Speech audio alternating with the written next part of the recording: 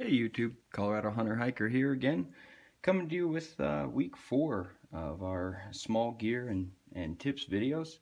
I'll be doing 13 weeks of this, and so far I've had some real positive feedback, so I'm going to stick with it.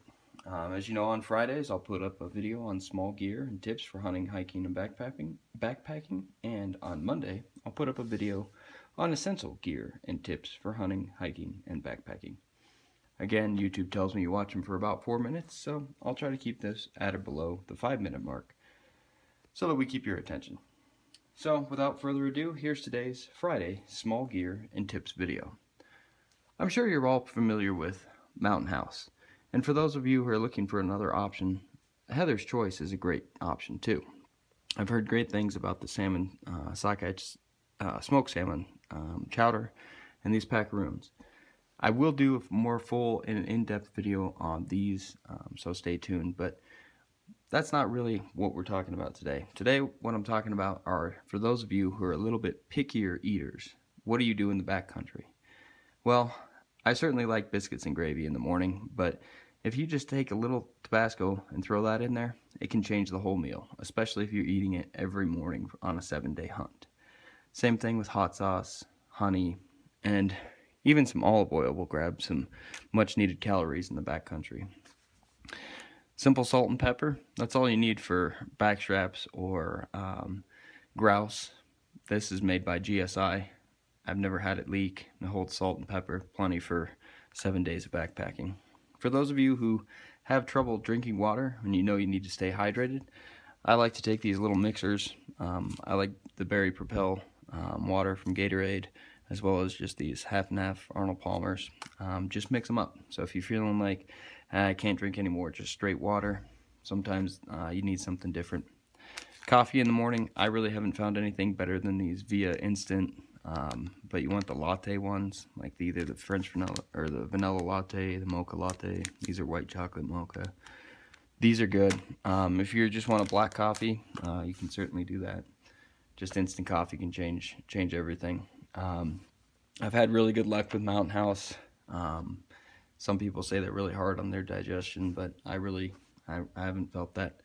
I've really only had one bad experience, and I just think it was an odd time. But I can tell you that you know, if you're out fishing and you have this with you, just a little bit of oil, some tin foil, you can make pretty much anything you'd like to eat in the backcountry. Nothing like just a little bit of change of pace to make you feel more energized and ready to go for the next day. So again, just a small tip. You can get these pretty much anywhere. I know they make the olive oil in packets like this. I've seen them on Amazon too. These obviously are from Chick-fil-A, but the next time you're at fast food, just grab a couple extra ones and toss them in your pack. Take it out, see if it helps you mix up what you're eating in the backcountry. For those of you who like Mountain House, stick with it. I haven't had good luck with the eggs breakfasts, but this biscuits and gravy, especially if you dial back the amount of water, and really you should do that in all of the Mountain House, so dial back the water just a little bit and it won't be as soupy. If you dial back the biscuits and gravy, you can actually get a little bit of a crunch in them. Tastes fantastic. So more direct review and in-depth review on this Heather's Choice stuff. I've heard fantastic things about it, so I'm really excited to do it, but I want to do it out in the backcountry, so it's a fair test to them, I guess. You know, you can get the Pro Packs where the air's sucked out of them. Sometimes that works. Really, you can just poke a hole in it, fold them, put a piece of tape on them. So if you don't want to spend the extra money for the Pro Packs, go ahead and pass on that, but definitely try to mix them up with a little bit of variety. So that's it. Any comments or questions, or if you'd like to share tips you have down in the bottom, please feel free to do so. What are we missing? But if you have comments or questions, let me know in the comment section. If you like this video or the idea of Friday small gear and tips and Monday essential gear and tips, please let me know by hitting the like button. Be sure to check out our Facebook page and follow us on Instagram under the handle Colorado Hunter Hiker. And if you haven't subscribed to this channel, you can do so by clicking down in this corner. There will be a little icon that comes up. It's the Colorado Hunter Hiker symbol.